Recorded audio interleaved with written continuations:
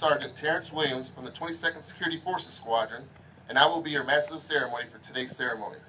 Before we begin, we respectfully ask that you silence all electronic devices, and we also ask that during the singing of the National Anthem, that civilians please stand and place their right hand over their heart while military members render a salute. Please stand for the arrival of the official party.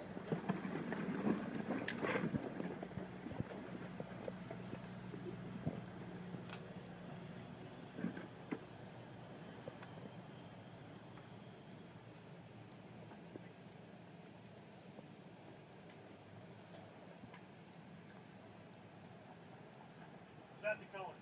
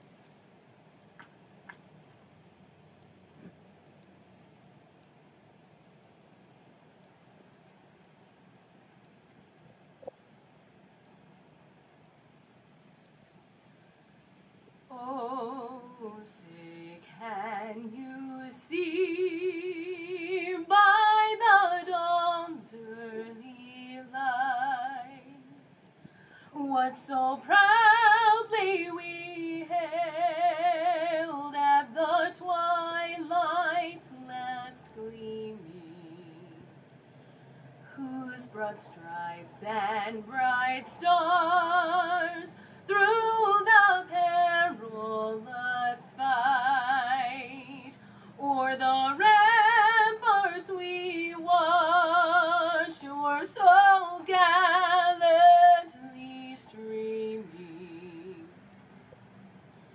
and the rockets' red glare, the bombs bursting in air, gave proof through the night that our flag was still there. Oh, say does that star-spangled banner yet wave o'er the land of the free and the home of the brave?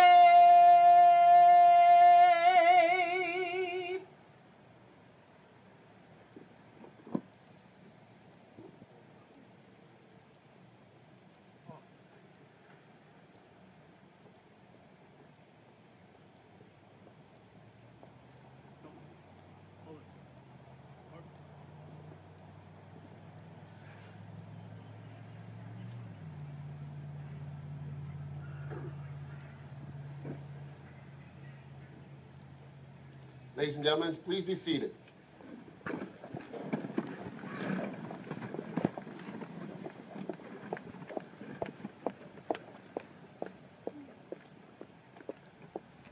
Well, before I get started, we're supposed to have a flyover, so I apologize if the flyover comes here shortly. So again, if you see it, look in awe because it's a beautiful sight. We are privileged to have some distinguished guests here in attendance this morning, but we ask that you please hold your applause until I finish reading all the names. Our guest speaker for today's ceremony is General Stephen Lorenz, United States Air Force, retired. Representing 29th District, State Senator Aletha Faust Goodo, the Mayor of Wichita, Mayor Jeff Longwell, the Mayor of Derby, Mayor Randy White. From the Kansas House of Representatives, Representative John Carmichael.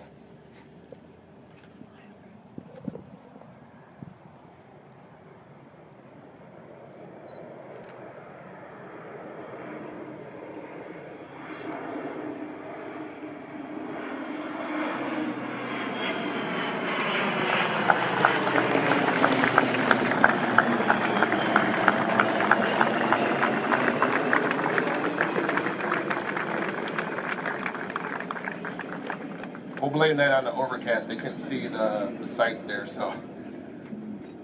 As I was, from the office of Senator Moran, Deputy State Director, Mr. Mike Zamerzla. Also from the office of Senator Moran, State Military Liaison, Mr. Mike Hellstab. Assistant Adjutant General, Air Component and Commander of the Kansas Air National Guard, Brigadier General J. C. Landers. The Sedgwick County Manager, Brigadier General Mike Scholes, United States Air Force, and his wife, Jessica. From the City of Wichita, Council Members Levanta Williams. From the City of Derby, Council Members John McIntosh and Mark Statz, as well as Jack Heslep. Wichita Metro Chamber of Commerce, Mr. Gary Plummer. Derby Chamber of Commerce, Mrs. Lisa Woosley, Mrs. Iva Williams, Miss Sue Ann Brunty, Mrs. Elizabeth Stanton, Mrs. Katie Carlson, and Miss Lynn Price.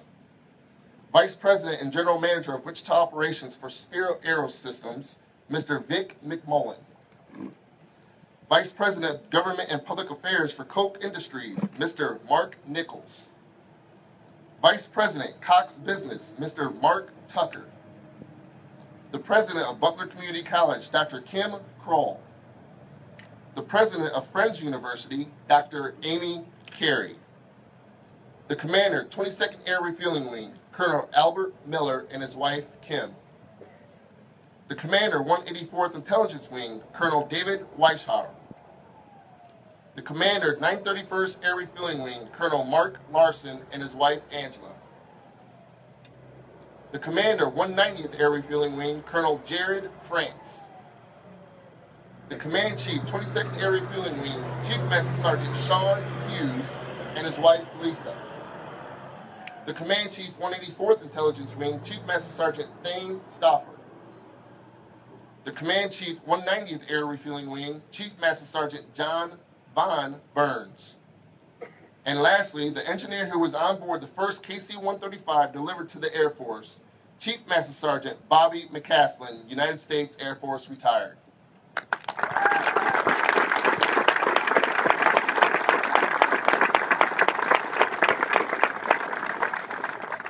We would also like to extend a warm welcome to all other commanders, Golden Eagles, honorary commanders, chiefs, first sergeants, and friends and family of Team McConnell.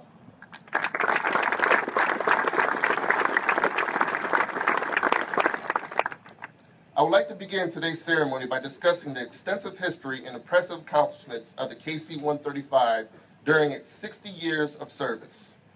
In November 1953, the Commander-in-Chief of Strategic Air Command, General Curtis E. LeMay, called for the Air Force to acquire 200 jet tankers. On 31 August 1956, KC-135 Stratotanker, serial number 55-3118, took honors as the first KC-135 to take flight. That particular aircraft is closer than you think because it's positioned right behind me. In namesake, it's referred to as the City of Renton. Following that flight, the 93rd Air Refueling Squadron, based at Castle Air Force Base, California, received the first KC-135 on 28 June 1957. The KC-135 has played an integral part in numerous conflicts throughout American history. It flew an abundance of missions over the course of the Vietnam War, mainly refueling fighter and bomber aircraft, conducting strike and bombing missions against targets north and south of the demilitarized zone. Air crews risked their lives regularly to save fuel-depleted aircraft. Over the course of the war, KC-135s flew 194,687 sorties, accomplished 813,378 in-flight refuelings, delivering 1.4 billion gallons of fuel, and accumulated 911,364 flight hours. The air in the year of 1986 was also an impressive year for the KC-135. On 14 April, 10 KC-135s aided an operation at El Dorado Canyon, which aimed to retaliate against Libya, following acts of terrorism against American citizens. Also on 19 November of that same year, aircraft number 62-3254, dubbed Cherokee Rose, flew 16 world time to climb records in 4 different weight classes. beating the Soviet Union's Yak-42 transport aircraft.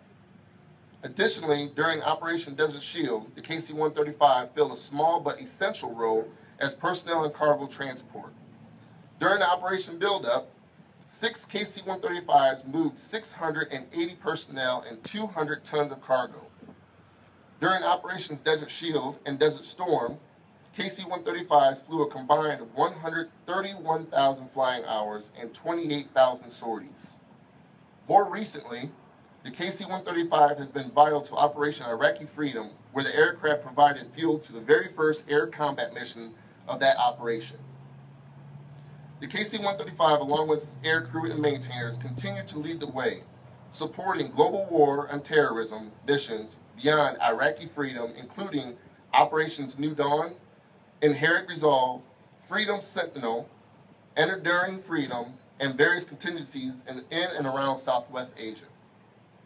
In all, tankers have completed 178,786 sorties, 745,259 flying hours, transporting 52,168 passengers, hauling 1,696 short tons of cargo, and offloaded 8.67 billion pounds of fuel to 601,210 receivers.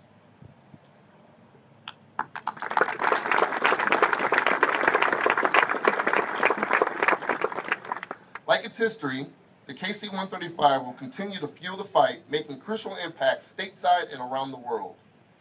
Today, we are privileged to introduce our special guest speaker, General Stephen Lorenz, United States Air Force, retired. General Lorenz graduated from the United States Air Force Academy in 1973 and attended undergraduate pilot training at Craig Air Force Base, Alabama. He has flown several different aircraft, including the KC-135 Alpha and Romeo models, as well as the EC-135 variant employed for airborne command and control. The General commanded at every level during his career, including at our very own 22nd Air Refueling Wing, when it was located at March Air Force Base, California.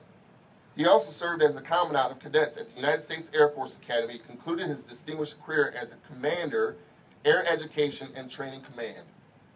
General Lorenz is best known for his Lorenz on Leadership, series of principles and publications which have shaped the Air Force leaders at all levels and inspired the next generation of airmen to study the habits of being an effective leader. We could not be more honored to introduce an extraordinary leader with an extensive tanker background to lead us in celebrating the 60th anniversary of the KC-135. Ladies and gentlemen, it is with my distinct pleasure and honor to welcome our guest speaker, General Lorenz.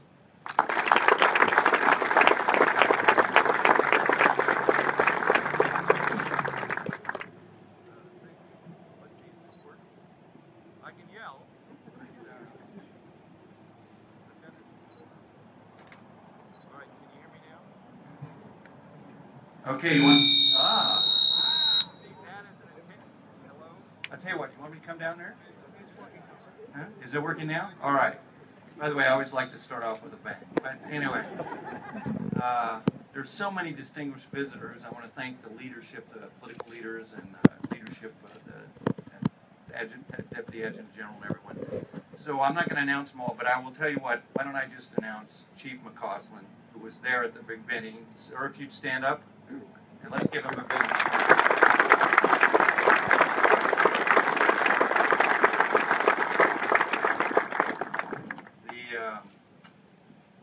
My family is tied to Kansas. My wife, Leslie, sitting there, is a Rock Chalk Jayhawk. She went to KU. And my sister is a graduate of Derby High. When my dad was stationed here in 1971 and 1973 as a 381st Vice Missile Wing Commander. That's ancient history, but I just thought I'd throw that to all the people from Kansas. Okay, so it's an honor to be here at McConnell Air Force Base on the celebration of the 60th anniversary of the first flight of the KC-135. Before I begin, I'd like to do a shout out from two other former commanders of the 22nd Air Refueling Command. They are Lieutenant General Mike Gould, U.S. Air Force retired, who lives in Colorado Springs where we live, and Lieutenant General Michelle Johnson, who is currently the superintendent of the United States Air Force Academy. They were both commanders of the 22nd while it was here, and they wanted me to say to the members of the local community of Wichita and Derby and all the cities around here, hi, and also to the current members of the 22nd Air Refueling Wing, to say hi to you all too. So, what I'm going to talk to you is going to be technical, all right, so you're going to have to follow me. I'm going to talk a little bit about the history of air refueling and how we got here and where we're headed in the future, all right? So, in all my experiences in 37 years in the Air Force, flying the 135 brings back some of the best memories I've ever had. When one looks for a single common denominator for the success we've enjoyed in the Air Force during the last 69 years, it has to be in-flight refueling. It's really a force multiplier. I almost think everyone here knows the story of the famous flight in January 1929. There's no denying that Major Spots and his crew accomplished something remarkable 87 years ago when they stayed aloft for over 6 days. How many of you know the story of the question mark? Raise your hand. How many were alive in 1929? Oh, okay. Oh, thank you, Chief. Okay. In my book, the relatively unheralded accomplishments of those who refueled the question mark in flight was the more significant achievement of actually refueling the question mark. They were called refueling planes number 1 and 2, as they were called, flown by Lieutenants Ross Hoyt and Otis Moon. Together offloaded about 40 tons of material, including 5,600 gallons of gasoline, 245 gallons of oil, meals, water, battery, and other supplies. The feats of airmanship on balance were about the same, about the refueler and the refueled.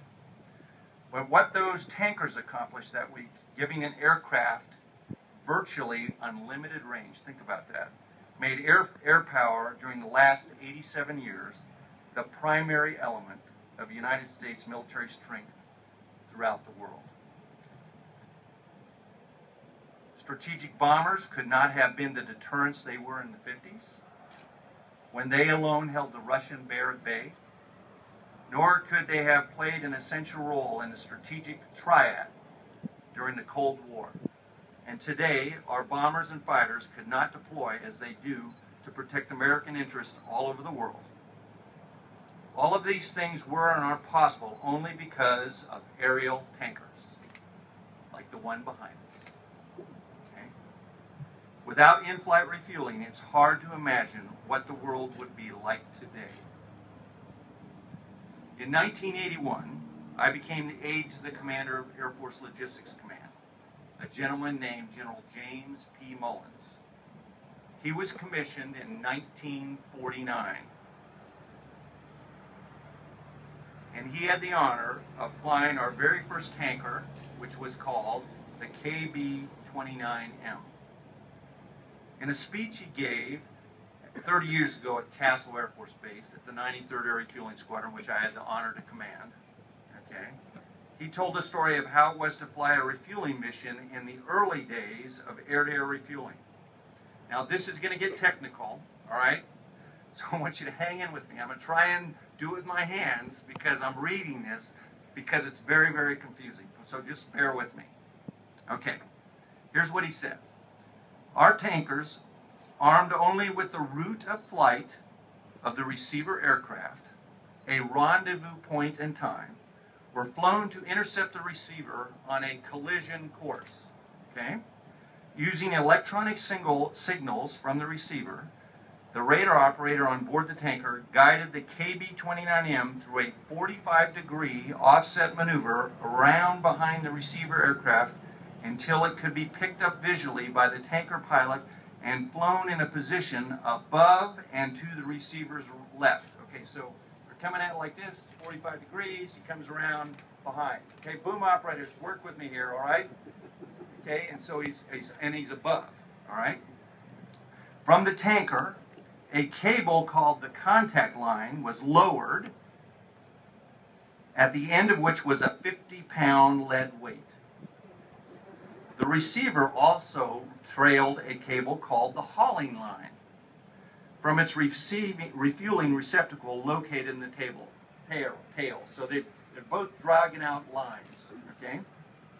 A grappling hook, now think about this, they're flying along at a couple hundred miles an hour. A grappling hook at the end of the hauling line caught the tanker's contact line during a crossover maneuver in which the tanker slid from the left to the right side of the receiver, almost literally over the receiver's vertical stabilizer.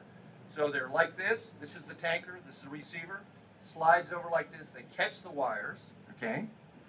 With the receiver hauling line engaged, a winch in the tanker reeled in both lines. I'm not making this up, okay? The refueling operator in the tanker separated the lines, then attached the receiver's hauling line to the refueling hose nozzle, and at a prearranged light signal, the receiver, using a winch, pulled the hose out of the tanker, okay, and into the receptacle of the tail of the receiver. The tail of the receiver. Are you still with me? Okay. When the hose nozzle was seated in the receiver's receptacle and locked with hydraulic toggles, a contact made signal was flashed to the tanker, which by then was above and to the right. This is the tanker, here's the receiver. Okay? And slightly behind the receiver, and fuel transfer began. Holding the tanker in position, since its left wing, okay, was in the prop watch of receivers 3 and 4 engines, required the tanker literally to be cross-controlled. That way, even with full right aileron, pilots, you with me? Okay? To counteract the prop wash, the tanker could be held in position with wings level by relaxing or increasing pressure on the rudders. Chief, you know too much. You've been there, done that. I can see it. All right. Some 29 B-29s were converted to hose-equipped tankers and designated KB-29Ms. In addition to the pumps, hose, and powered reel at the aft fuselage, each bomb bay was fitted with a jettisonable tank holding 2,300 gallons of fuel. Refueling operations using the loop system was, to say the least, exciting. Originally determined during the flight test to be infeasible. Now think about this. I know we got Boeing people in here. They're testing it. They say it's not going to work. Okay? In-flight refuelings were routinely conducted in conditions of poor visibility and turbulence, and not without cost. There was many a close call. Where there were refueling units below the AR tracks, the air refueling tracks, okay, they were littered with lost cables, lead weights, and even hoses. There is a story about a homeowner in Phoenix who was reading in his living room. Now picture this if you're in Derby, Kansas, okay? Reading in his living room when a 50-pound weight, lead weight, tore loose from a tanker's contact line, came crashing through his roof and buried itself in the cement pad which his house stood. Isn't that amazing? How would you like that as a wing commander? I don't think so. All right. At the same time, Boeing began its KB-29M modification program and also took a design effort to find a more effective system. This led to the development of the flying boom, which was first installed on air refueling KB-29Ps in September 1950. Eventually, 116 B-29s were modified with the flying boom, and then they were modified to KB-50s. Now, I hope that some of you remember these 2950s. They're all on museum pieces or on a stick. Okay? All right? But both they and the hose tank were replaced by boom-equipped KC-97s. The principal advantage of the KC-97 over its predecessors lay in the increasing offload capability, cargo carrying capability, and greatly improved boom operator station. But with the advent of fuel-guzzling jet bombers like the B-47, there were over 2,000 of them in the Air Force, okay? And B-52, the KC-97's days were numbered. And in 1956, on this very day, 60 years ago, the all-jet KC-135 made its appearance.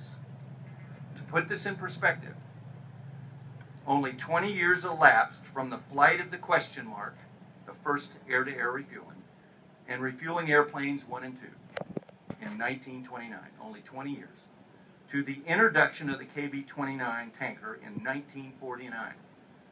Less than 10 years later, the 135 you are flying were in the inventory, and they remain our principal source of in-flight refueling today, some 60 plus years after they were first introduced, and 87 years after refueling airplanes 1 and 2 flew their epic flights.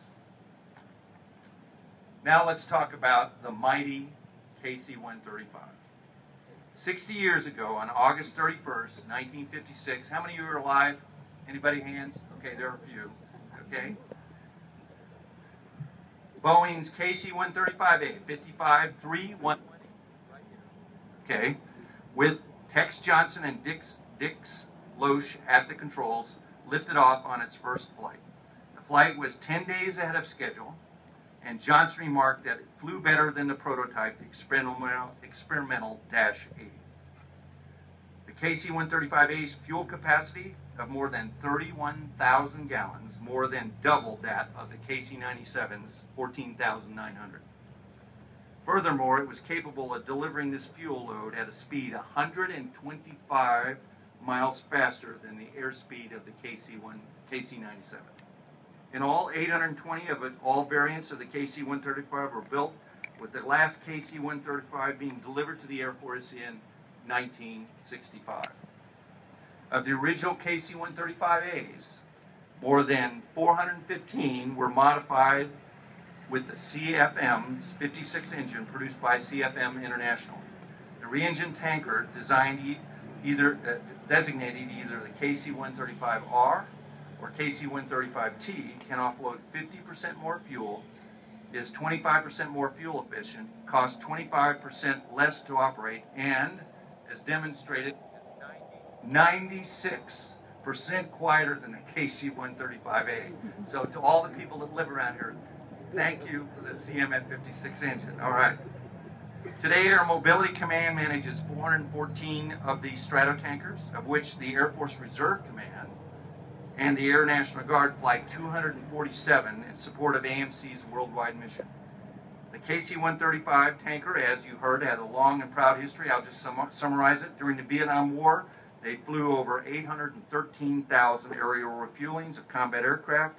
During the Persian Gulf War, the tanker made 18,700 hookups. Those are, the numbers are just staggering, and transferred 278 million pounds of fuel.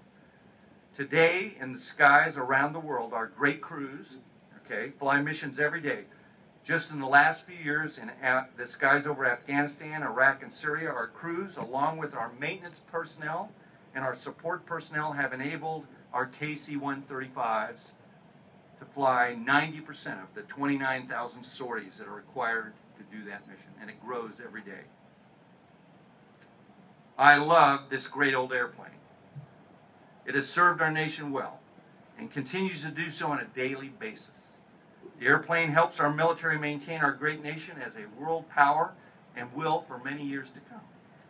In fact, the Air Force estimates that this great airplane has a lifetime flying hour limit, this is hard to believe, of 39,000 hours, and that the current fleet all have between 12 and 14,000 flying hours on them. Only 33% of the projected flying hour limit. That's hard to believe, but that's what they say.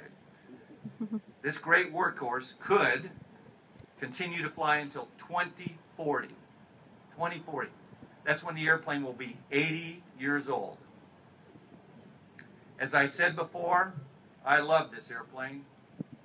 I've got lots and lots of hours in it, flew lots and lots of missions.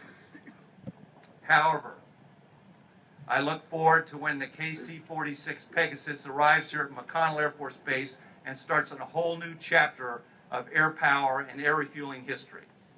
Thank you.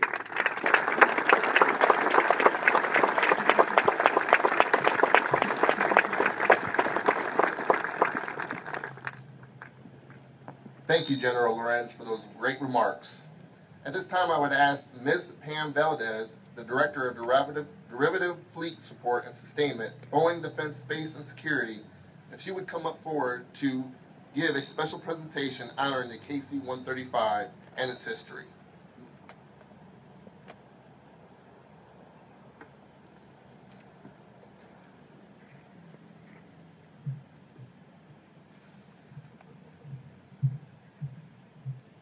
Good afternoon. Good morning, excuse me. Again, my name is Pam Valdez. I'm here from Seattle, Washington, representing the 160,000 employees of the Boeing Company to share in this very, very special day for an aircraft that we also love very dearly. Within the Boeing family, the KC-135 is a giant amongst all of our aircraft. It has deep design roots in our very first swept-wing jet aircraft, the B-47. If it wasn't for the B-47, the swept-wing jet aircraft that evolved from the Boeing 367-80 would not have occurred. And speaking with some of the design engineers over many years, they truly attribute this aircraft, all 707s, all commercial jet aircraft, to the B-47 and its original design. The prototype aircraft for the 707 now resides in the Smithsonian Institute. The KC-135 is one of 2,000 tankers that the Boeing Company has been privileged to provide the United States Air Force and our allied air forces. A Boeing engineer by the name of Cliff Lacey invented the boom in 1948. We spoke with his family recently. His son, who also worked for Boeing and retired, said that he remembers his dad bringing home the design drawings and working on the kitchen table for the boom. He actually turned those exact design drawings over to the Museum of Flight, which are on display in Seattle, Washington, because it was very unsafe to do it with a wire, a hose, a wrench. And the boom was the advent of the special process where you can transfer a tremendous amount of fuel from one aircraft to the other. So that boom led to the KB-29, the KC-97, the KC-135, the KC-10, and now on to the KC-46 Pegasus. The KC-135 had a 10-year production run from the mid-50s to the mid-60s. So not a real long period of time for a production run. It was built, every single one of them, in Renton, Washington, on the shores of Lake Washington, just south of Seattle. They were built by men and women whose skills were honed during World War II.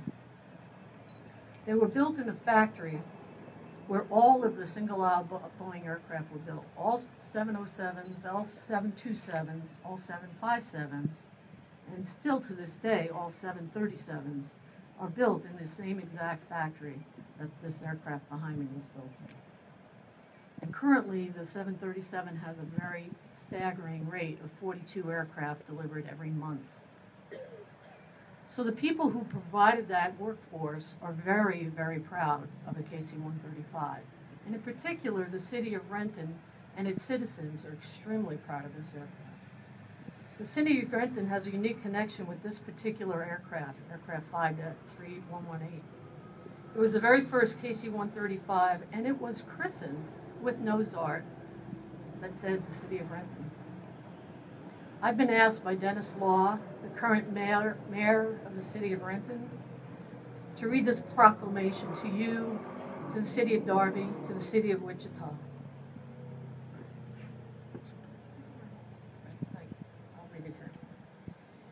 Whereas the city of Renton, Washington is proud to be the home of the Boeing factory which built all U.S. Air Force KC-135 aircraft from 1955 to 1965, which at the peak of production produced 100 aircraft a year. And whereas our citizens and our neighboring cities were honored to provide the citizen workforce who built the KC-135 tanker aircraft fleet. And whereas the KC-135 plays a major role in the defense of the United States and our allies by enabling global reach of airborne strategic and tactical aircraft.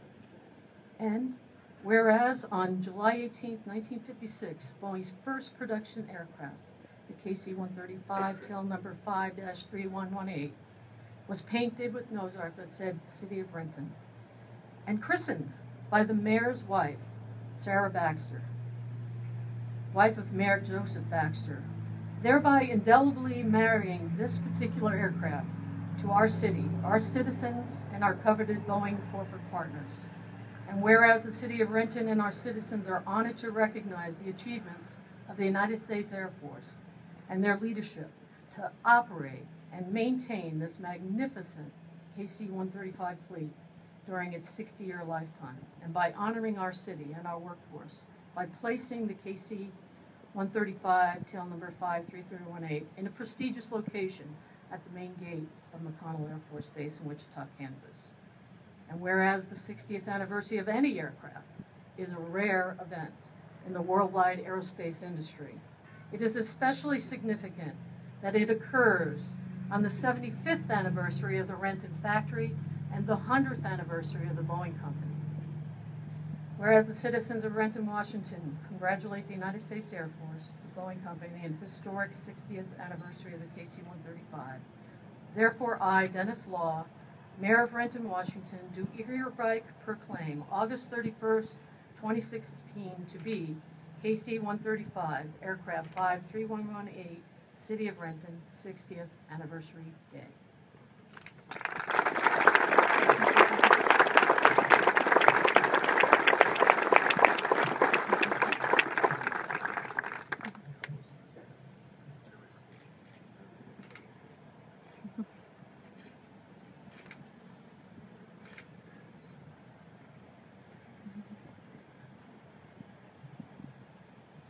Thank you, Ms. Valdez. Colonel Miller, would you please come forward and offer closing comments? Absolutely. As is often my role in these ceremonies, it's to come up and say thank you. Thank you to so many different people that had a part in this. General Lorenz, thank you for honoring us as our guest speaker today. Absolutely wonderful words describing the history of air refueling, the history of the 135, and the impact our airmen have had making our Air Force the best Air Force in the world, and you can attribute it to the 135 airmen that fix, fuel, and fly these wonderful aircraft.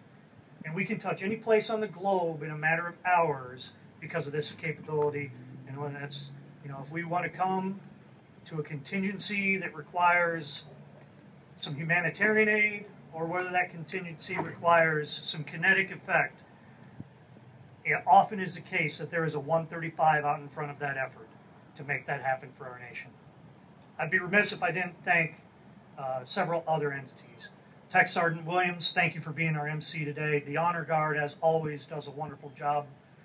The chaplain sent me an email this morning and said he had said an extra prayer to make sure the weather was going to hold out. So a special thanks to him. To all of our distinguished visitors, community partners, industry partners, Ms. Valdez, thank you for that proclamation from the city of Renton, which has very close ties to this aircraft that's now the keeper of the planes here in Wichita. The whole group that Senior Master Sergeant Bissonette led to make sure that we had everything in place to make this an absolute first-class ceremony celebrating a key milestone in this aircraft's history. And it's not over, as we said. This KC-135 is going to fly well into the future by great airmen in the footsteps of our airmen today and the airmen we follow in the footsteps of. There's a saying I saw this morning out there that our Air Force has changed a lot over the years. And while this is not your grandfather's Air Force, this is your grandfather's aircraft, which is going to do great things for our nation. Thank you all for coming out. We will be having a reception to follow over in the hangar. There'll be a static display there. I really hope you get a chance to come socialize and celebrate this wonderful milestone in this incredible aircraft and all the airmen who have made it happen for 6 decades. Thank you very much.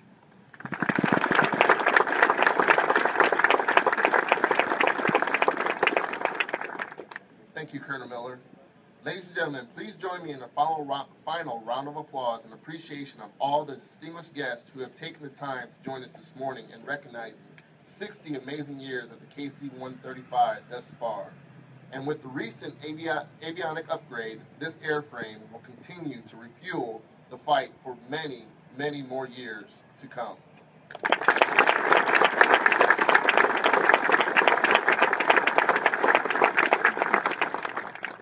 Please stand and join me in the singing of the Air Force song. And as a reminder, when the song ends, please remain standing for the departure of the official party. We also ask that you join us for the reception with cake, refreshments, and a static tour of the KC-135 and Hangar 1107 immediately following today's ceremony. Please follow the guides in the back towards the bus loop to bring you to the reception area and your vehicles. Thank you.